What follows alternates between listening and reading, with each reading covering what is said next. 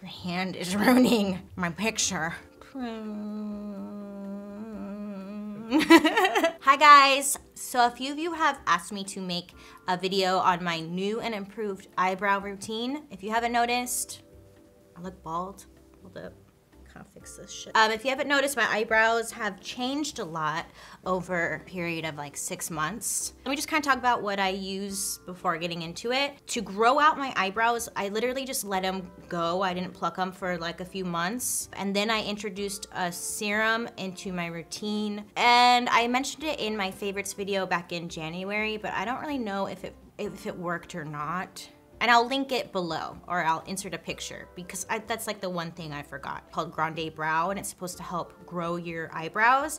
I used it every single night for like a month, and I would say it looked like it made a difference as far as growing, but my eyebrows are still pretty thin. They're not big and like bushy. So I just didn't pluck them, I let them go. That was pretty much all I did. Now for my actual routine, a couple things you will need: some soap. I'm gonna do the soap brows. You wanna make sure to get one of the clear soaps. The main ingredient is glycerin. Make sure it's like a clear type, not the white. Anything with like a lot of perfume or fragrance in it, you don't want that. Or a lotion, a hydrating lotion.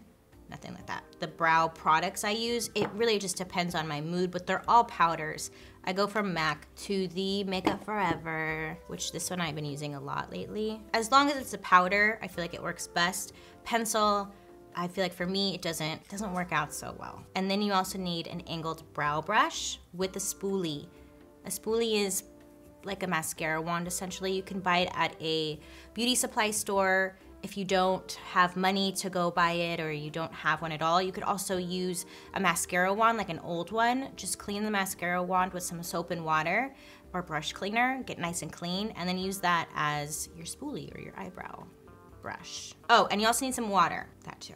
And I normally do this before my foundation, because when you get it wet and you put it into your eyebrows, it tends to get your makeup all wet and it just turns into a mess. So do it before your foundation. I do have a little bit of foundation on right now because I wanted a clean canvas so you could focus on the brows and not my skin texture and all that. Okay, so I don't have water, but I have a setting spray, the Smashbox Primer Water. You could just use water. You don't have to use a setting spray or anything. But I like to spray this soap, then take this spoolie, get it nice and soapy. And then I'm just going to brush my eyebrows upwards. And the soap makes them look super fluffy, right? So I'm just brushing all of the hairs up. As soon as I get to the arch, I start now going to the side, like towards my hairline. And then the soap will also hold your hairs in place so they don't fall down throughout the day, which is a definite plus. So you just wanna let that sit and dry. I'm gonna do it again. Get my brush nice and soapy, and then go into my other brow.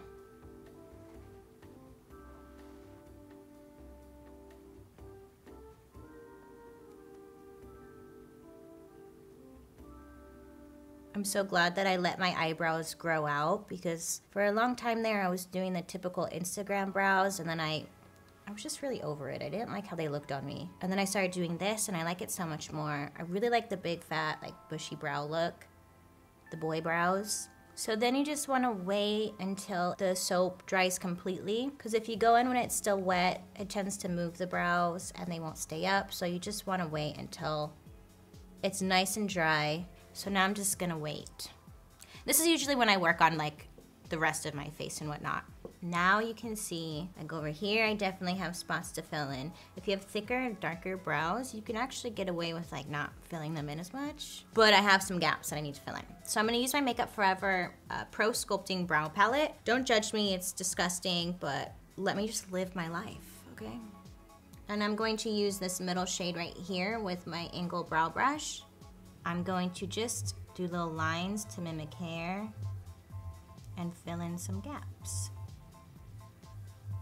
And then I'll kind of switch to the lighter shade and put that towards the front.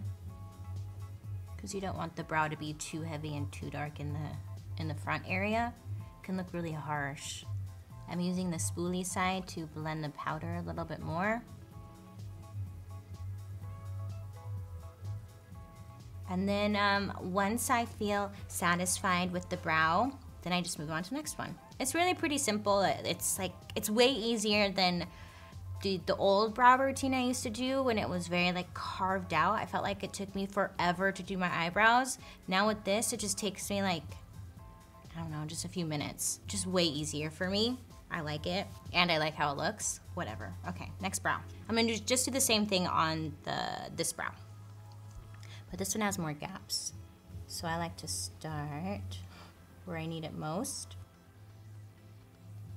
If you don't have like any brows and your brows aren't growing, you wanna use something that is heavy duty and waterproof so it will stick to the skin and wear all day.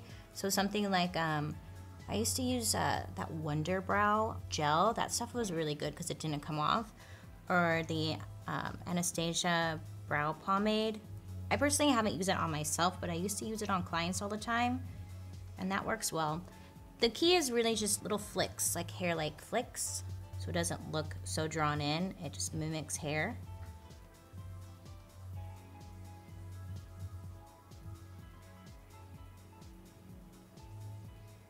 So these are my brows once I filled them all in.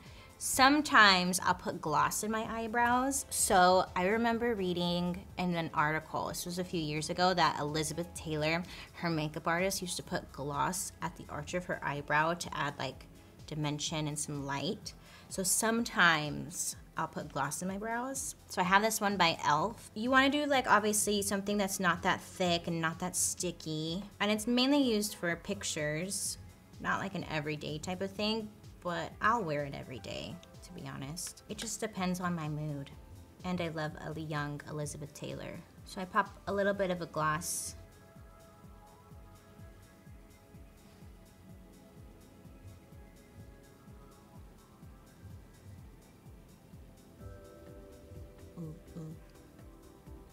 Ooh, you see it? Kinda, not really. I can see it. It's barely there, you can't really tell, but it's what I like to do. If it brings me a little bit closer to Elizabeth Taylor, then so be it. As long as it's not a sticky gloss, your hair won't get stuck in it or anything like that, so don't worry about that. Don't use any gloss that is like too dark or anything. You want to use something more clear and nude.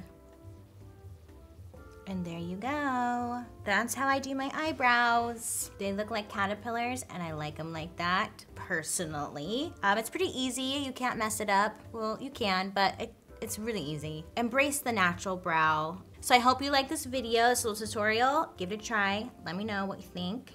And I hope you have a great day today. Make good choices, and I'll see you guys later.